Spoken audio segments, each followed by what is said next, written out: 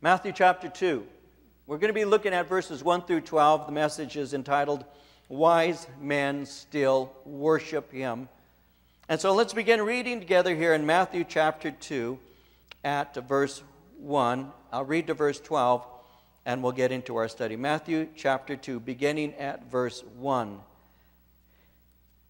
Now after Jesus was born in Bethlehem of Judea in the days of Herod the king, behold, wise men from the east came to Jerusalem, saying, Where is he who has been born King of the Jews? For we have seen his star in the east and have come to worship him. When Herod the king heard these things, he was troubled, and all Jerusalem with him. And when he had gathered all the chief priests and scribes of the people together, he inquired of them where the Christ was to be born. So they said to him, In Bethlehem of Judea, for thus it is written by the prophet, But you, Bethlehem, in the land of Judah, are not the least among the rulers of Judah, for out of you shall come a ruler who will shepherd my people Israel. Then Herod, when he had secretly called the wise men, determined from them what time the star appeared. And he sent them to Bethlehem and said, Go and search diligently for the young child. And when you have found him, bring back word to me that I may come and worship him also. When they heard the king, they departed, and behold, the star which they had seen in the east went before them, till it came and stood over where the young child was. When they saw the star, they rejoiced with exceedingly great joy. And when they had come into the house, they saw the young child with Mary, his mother, and fell down and worshipped him. And when they had opened their treasures, they presented gifts to him, gold, frankincense, and myrrh. Then, being divinely warned in a dream that they should not return to Herod, they departed for their own country another way. And so what I want to do as we look at this passage is I'm going to exhort and do what I normally do as I find certain portions that speak to my heart. I'll do that. But I also want to make sure that you get a lot of information today related to these 12 verses that we're about to look at. You see, as we're looking at Matthew chapter 2, Matthew has been establishing the credentials of Messiah. He's been establishing Jesus' credentials. And in chapter 1, we noted that he began by giving Jesus' genealogy, and then he bolstered that by presenting the virgin birth of the Lord Jesus Christ. Now, when he did that, the presentation of the virgin birth of Christ was intended to reveal that Jesus was a descendant of David and fulfilled prophecy. He had said in chapter 1, verse 23, Behold, a virgin shall be with child and bear a son. They shall call his name Emmanuel, which is translated God with us. That came out of Isaiah, the Old Testament book of Isaiah, chapter 7, verse 14. And as I mentioned to you, the Gospel of Matthew contains over 60 scriptures quoted by Matthew presenting Jesus Christ as a fulfillment of the Old Testament prophecies concerning Messiah. And so as we enter into chapter 2, Matthew continues establishing Jesus' right to the throne of David. Now we know that according to 2 Samuel chapter 7, verses 12 and 13 and verse 16, that God had made a promise to King David that a descendant that came out of his lineage would ascend to the throne. And so that genealogy and virgin birth were presented as proofs of Jesus' claim to being Messiah. Now, Jesus has the right to rule because he is a Jew and he's from the tribe of Judah. By introducing King Herod, Matthew actually makes it clear that Jesus is the legitimate heir and Herod is not. You see, Herod the king was placed in a position of king by Rome, but was not rightfully the king. Herod was not a Jew. He was what is called an Edomite. He was descended from Esau, and that's found in Genesis 36, verse 1. As such, he had no right to the throne, but he had been placed there and therefore desperately held on to the position. So the way that he responds reveals how he feels by hearing that someone has been born king when he knew that he did not have legitimacy as the one born, but had rather been placed there by Rome. Now, as we look at this, it states after Jesus was born in Bethlehem of Judea in the days of Herod the king. The events that take place occur several months after the actual birth of Jesus Christ. Now, all of us in this room have been basically raised with Christmas songs, Christmas hymns. And so we're looking at the kings, the Magi. Well, actually they're called, we sing a song, We Three Kings of Orient, right? And so that's taken out of Matthew chapter 2. So let me spend a moment destroying our beliefs that these are three kings. Let me ruin your Christmas, if I may. We think, well, these three men came and they brought their gifts. They found Jesus as an infant, presented their gifts. Well, that's not exactly what happened. This took place several months after the birth. There are 4 ways that we know that. Let me give you these 4 ways. 1, in verse 8, Herod speaks of Jesus as a young child. In the Greek language, there are 2 different words that are used that you can use to speak concerning those who are young. One speaks of infants, and the other would speak of those who are young children, like toddlers, 2 years of age or so. So the word that is used to describe Jesus in this passage is not infant. It's a word that is used to describe a young child. Secondly, the child is now residing in a house and not in the stable where he was born. Third, according to verse 16, Herod commands children 2 years old and younger to die. And fourth, Jewish mothers gave a lamb as a purification offering after they had given birth. That was according to the law of Moses found in Leviticus chapter 12, verses 6 through 8. Mary gave an offering. According to Luke chapter 2, verses 22 through 24, she gave an offering. But in the Old Testament, the offering that the young mother was to give would be either a lamb or they would give turtle doves or young pigeons, 2 of them. If they had money, they would give a lamb. If they were poor, they would give the pigeons or the turtle doves. So according to Luke chapter 2, verses 23 to 24, Mary gave an offering made by the poor, which reveals that she had yet to receive the expensive gifts of the Magi. The Magi gave her gold, frankincense, and myrrh. Actually gave the Lord Jesus gold, frankincense, and myrrh. Those are very expensive, and thus she could have already sold them. She could have sold them and could have had the money to buy a lamb. She didn't.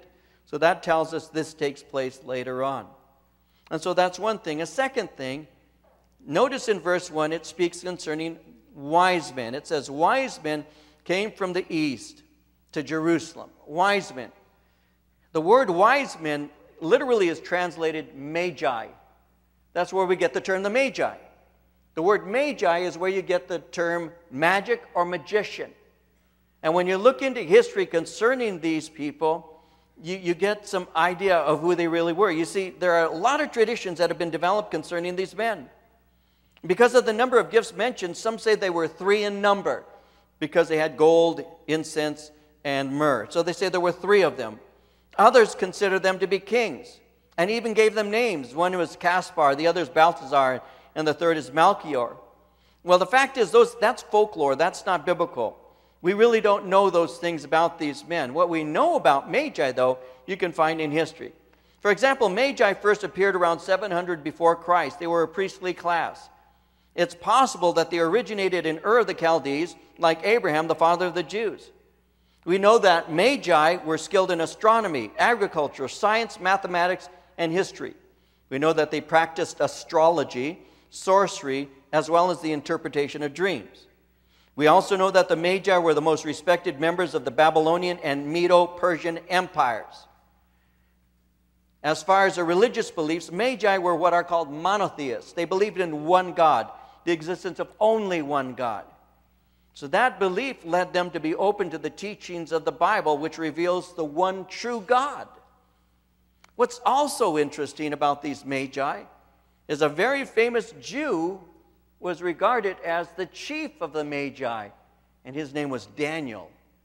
In Daniel chapter 2, verse 48, in the Old Testament book of Daniel, it says, Daniel was made chief of the governors over all the wise men of Babylon. Now, Daniel was not into astrology. Daniel was not into the superstition, but he had more wisdom than all the wise men. And he was placed in that position and thus had tremendous influence. And there's no doubt that Daniel influenced the Magi concerning the God of Israel and the coming Messiah. It is more than likely that he acquainted them with a prophecy that was made by a man by the name of Balaam that they would have been familiar with. We have that prophecy found in the book of Numbers, chapter 24, verse 17, where Balaam said, I see him, but not now. I behold him, but not near. A star will come out of Jacob. A scepter will rise out of Israel. He will crush the foreheads of Moab, the skulls of the sons of Sheth. A star will come out of Jacob. A scepter, a king, will rise out of Israel. So the Magi more than likely were waiting for a sign of this coming ruler. As students of astronomy, the sign of a star would be highly significant. Now, I mentioned that there was astrology in their belief system. Astronomy, obviously, is not astrology. Astronomy being a science, astrology being a superstitious belief that the stars, moon, and all celestial signs actually portend things concerning your future, etc. And so here's a question for you. I'll throw this out at this moment. It would be important to ask the question, does God approve of and use astrology? And the answer in brief is no. He actually condemns it as worship of creation rather than the Creator. In Romans 1:25 it says, man exchanged the truth of God for the lie and worshipped and served the creature rather than the Creator, who is blessed forever. Amen. In Genesis, God commanded man to be fruitful and multiply on the earth. You see that in Genesis 8:17. But instead, the people came to a place called Babylon, or Shinar, and decided to build a city and a tower there. In Genesis 11:4, it reads, they said, come, let us build ourselves a city and a tower whose top is in the heavens. Let us make a name for ourselves, lest we be scattered abroad over the face of the whole earth. What they built was not just a ladder of some sort to heaven. What it was an astrological tower, and it was built for the honor and worship of the sun, moon, and stars. And when they did that, the result was judgment. The people were forcibly scattered. The fact is, we have a personal God who intervenes and guides us in a personal way, and we seek guidance from Him through His written word and the leading of the Spirit. And because He is a personal God, He contrasts this with the futility of the worship of creation. To Babylon, He said in Isaiah 47:13, all the counsel you have received has only worn you out. Let your astrologers come forward, those stargazers who make predictions month by month. Let them save you from what is coming upon you. God actually challenges them because they have no power, because they worship creation rather than the Creator. Now, the Magi were acquainted with the Old Testament, and they were acquainted with Messianic prophecy. Because of a Jewish presence and influence in Babylon, they would have been aware of these prophecies. These Magi would fall into the category, and you see this in the New Testament, they're referred to in this way as the category of God-fearers. They were not Jews, but they had a sense of reverence for the God of Israel. So in conjunction with an unusual star in the heavens, they made their journey. Now, one more thing, and then we'll move into some application in just a moment. There's a speculation as to whether this is an actual star, because both the Hebrew and Greek word for star can be used figuratively to represent a great radiance. So there are those who would say, instead of this being a literal star, they would say what was being seen was the glory of God that was leading them. Why would they say that? Well, you can see that when the shepherds in the field see the angel of the Lord. In Luke chapter 2, verses 8 and 9, it says, there were in the same country shepherds living out in the fields, keeping watch over their flocks by night. Behold, an angel of the Lord stood before them, and the glory of the Lord shone around them, and they were greatly afraid. So it's possible that what the Magi were following was not a literal star, but the glory of the Lord as He was guiding them. To them, the glory, or the Shekinah glory of God, would be like a star in its brilliance. Now, as we rush to verse 2, where is he who has been born King of the Jews? For we have seen his star in the east and have come, I want you to see this with me, to worship him. The star did not lead them all the way, so they have to inquire where this king is. Nobody at first has any idea. They may have assumed that it was common knowledge. Everyone should know. I want to develop something with you here. Obviously, the sign that they had was for the wise men alone and not for everybody. And if you take notes, you might want to note this. All kingdom truth is divinely revealed. All kingdom truth is divinely revealed. What do I mean by that? I've heard people give their testimonies in the past, and they say that I was this and I was that, and I went and did this and I did that, and this is where I was, and then I found God. I have a bulletin. God wasn't lost. You were. I was lost. All the way back in the book of Genesis, when Adam and Eve eat of the forbidden fruit, the Bible says that God searched them out. God is presented throughout Scripture as the searching God. He searches out the lost. The way Jesus said he searches out a lost coin or a lost sheep or a lost son. That God is a searching God. God is the one who searches us out. So it's not as if I was in sin seeking for God. There's none who seeks after God, Paul says in Romans chapter 3. We're lost. We're in sin. We're lost completely. What does God have to do? God has to reveal himself to us. If God played cosmic hide and seek, who could find him? So God reveals himself to us. All kingdom truth is revealed by God. I did not search him and find him out in and of my own efforts. God gave the word of God. God gave his Spirit. His Spirit convicts me of sin, righteousness, and judgment, and I am able to see through the hearing of the truth of who God is, and then I receive Christ as my Lord and my Savior. In Matthew chapter 11, verses 25 through 27, we read, "At that time Jesus said, I praise you, Father, Lord of heaven and earth, because you have hidden these things from the wise and learned, revealed them to little children. Yes, Father, for this was your good pleasure. All things have been committed to me by my Father. No one knows the Son except the Father, and no one knows the Father except the Son and those to whom the Son chooses to reveal him." And so God was revealing himself, making revelation of himself to these magi. They didn't realize it was God who was awakening them to follow this star. So they come to a palace expecting to find a king there because kings are born in palaces. And so they come to Herod and they say, "Where is he who has been born King of the Jews? We have seen a star and we have come to worship him." And Herod, as he hears this, because he's an Edomite, because he is not a lawful, legitimate king over Israel, and because he is power hungry, he is greatly concerned over this. But God brought these people to worship. And that's what God does, by the way. God draws us to Jesus Christ so that we might worship him. That's what God has called us to do. These men had come to worship the king. They come to a palace to find one. They thought everybody would have the same desire, but they were wrong. Now in verse 3, it says, "When Herod the king heard these things, he was troubled, and all Jerusalem with him. When he had gathered all the chief priests and scribes of the people together, he inquired of them where the Christ was to be born. So they said to him, 'In Bethlehem of Judea, for thus it is written by the prophet. But you, Bethlehem, in the land of Judah, are not the least among the rulers of Judah, for out of you shall come a ruler who will shepherd my people Israel.'"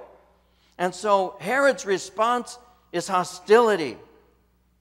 He wasn't ready to worship. He had a veiled hostility. The news that Jesus had been born king troubled him. He wasn't the legitimate king. Now, as this is taking place, you need to get this in your mind.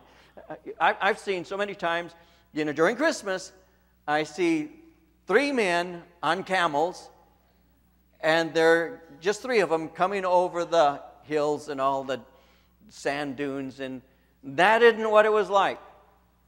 These men were bringing expensive gifts, gold, frankincense, and myrrh. All of those are expensive gifts. These men were dignitaries. These were high-level men from a foreign country. They would not travel through the wilderness by themselves or just 3 men on a camel. They had a contingent of bodyguards with them. They had an entourage. And so as they were coming and traveling, they entered into the city, and it could have looked like invading troops. So Herod is seeing this, wondering, what is this all about? They come to the palace. They say, we're looking for the king. We come to worship him. And the Bible says that Herod was greatly troubled, and not only was Herod troubled over all of this, but everybody in Jerusalem is troubled with him. He's concerned because here comes what appears to be an armed party. He's not sure what they're there for, but they're telling him that there's a king there that they've come to worship, and that is going to cause him great concern. That would have made him feel uneasy, protective of his power. He's 70 years or so of age at that time, and now he's concerned. Not only is he concerned, but notice, all Jerusalem was concerned also. That's not because they loved him so much. That's because they knew he could do monstrous things. They knew that his agitation could lead to bloodshed. History reveals that Herod was insanely power-hungry, that he murdered to keep his power. During his reign, he murdered the high priest Aristobulus by drowning him. He killed his wife Miriam, as well as her mother, and 2 of his own sons. The people were scared that he would do something brutal. And so what does he do? Now, first we see the wise men respond with worship. Second, we see Herod responds with hostility. And third, we see the religious leaders who respond with indifference. He gathered the chief priests and scribes of the people together. The chief priests would include the high priests and other influential priests. The scribes were what we would refer to today as theologians. They were the religious scholars. And they were asked the question. The question is simple. Where is the Christ to be born? Now, when the question is asked, where is he to be born? Well, they know exactly. Verse 5 says, in Bethlehem of Judea, it is written by the prophet, but you, Bethlehem, in the land of Judah, are not the least among the rulers of Judah, for out of you shall come a ruler who will shepherd my people Israel. We know exactly where he's to be born. They quoted Micah 5:2. They supply a biblical answer to the question. Though they know the answer to the question, they have no spiritual interest. So that serves to remind us that knowledge of facts alone will not save us. Without sounding like I'm overly nostalgic, I'm not. I can say this. There are a lot of people today who don't have the kind of knowledge that I had as a child. A lot of young people today who don't have the knowledge I had as a young child, because that knowledge has been hidden from them in a variety of ways. What I'm speaking about is the knowledge of who Jesus Christ is. I was part of secular school. I didn't go to Christian school. I went to secular school, and when I was around 7 or 8 years old, I was part of the school choir. And the school choir put on a performance. The performance was a Christmas performance. And the kids from all the classes, you know, in our age group, part of the 3rd grade choir or whatever, would stay after school and we would learn Christmas songs. So we sang Away in the Manger. We sang Silent Night. We sang those songs. That was part of our common culture in the 50s. That was just common knowledge. That's not quite so anymore, is it? You don't have that anymore, where you actually have kids up there singing about Jesus Christ and the birth of Christ. You don't have that anymore. And so what was common knowledge for us is really hidden knowledge. And yet at the same time, there are people today that you might ask them a question, what do you know about Easter? And they'll say, Easter? Well, isn't that, Easter eggs and rabbits? And but isn't that supposed to be Jesus' resurrection? I mean, Americans still will answer, isn't that something to do with Jesus, who some say was dead and yet he came to life? What is Christmas? Well, Christmas, it's when we have a lot of fun. We go to my grandma's house, we get drunk and fight. No, but what is Christmas? What is Christmas supposed to be? Oh, we go to church. As a family, we go to church. Well, why? Because it's a celebration of the birth of Jesus Christ. And so people have that knowledge. They have that knowledge. They can speak about that. Just the way that these indifferent priests were able, and they were religious people, by the way, these indifferent priests were able to say, Micah chapter 5, verse 2, thus it is written in Bethlehem of Judah. Because it says this in Scripture. It doesn't matter if you know it, it matters if you apply it.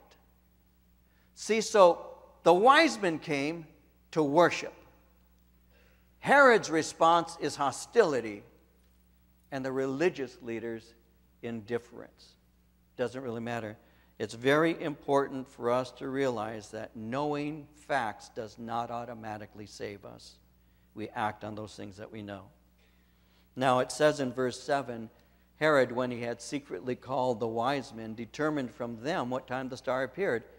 And he sent them to Bethlehem and said, "Go and search diligently for the young child. And when you have found him, bring back word to me, that I may come and worship him also." When they heard the king, they departed, and behold, the star which they had seen in the east went before them, till it came and stood over where the young child was. When they saw the star, they rejoiced with exceedingly great joy. And when they had come into the house, they saw the young child with Mary his mother, and fell down and worshipped him. And when they had opened their treasures, they presented gifts to him, gold, frankincense, and myrrh. Then, being divinely warned in a dream that they should not return to Herod, they departed for their own country another way.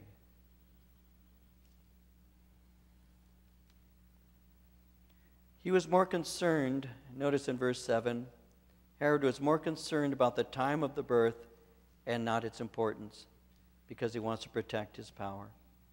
The time of its appearing would help him to gauge the approximate age of this baby that had been born, and he was able to do that. It says in verse 8 that he sent them to Bethlehem. He said, "Search diligently and then bring back word." He says, "I just want to report because I want to come and worship also." So we know that Herod's promise of worship was a plan for murdering the lawful king. Now, they departed, but not only did they depart because the king had given them that direction, but God also gave them directions through the star and the glory that was there, and they found Jesus Christ. Now, I want you to notice with me as we were about to roll into a conclusion. Notice verses 10 and 11. It says, "They saw the star, they rejoiced with exceedingly great joy." Their quest was completed.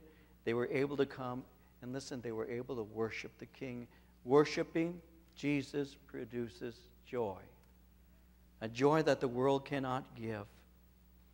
Now, as they're worshiping and able to give him the worship that they desire, notice with me, they're not in a stable.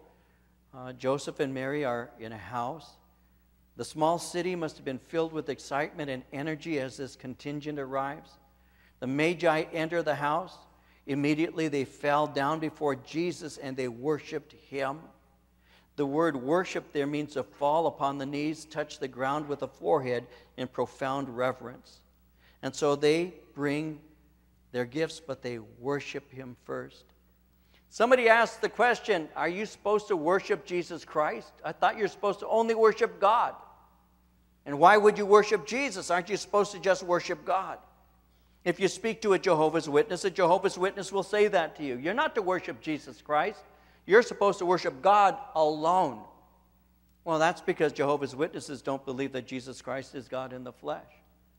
And that's because they don't know John chapter 5, verse 23, where Jesus says there, all should honor the Son just as they honor the Father. He who does not honor the Son does not honor the Father who sent him. So Jesus said, if you're going to honor the Father, you honor the Son even as you honor him.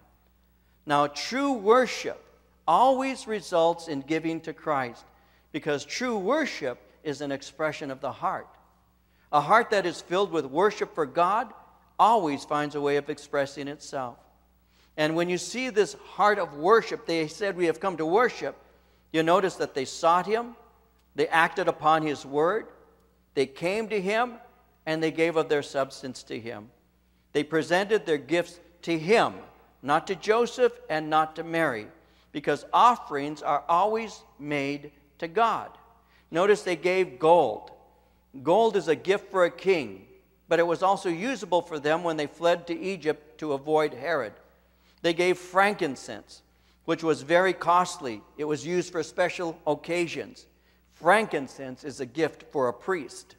They gave myrrh. Myrrh is a perfume that was normally used for burials. They gave a gift for a Savior.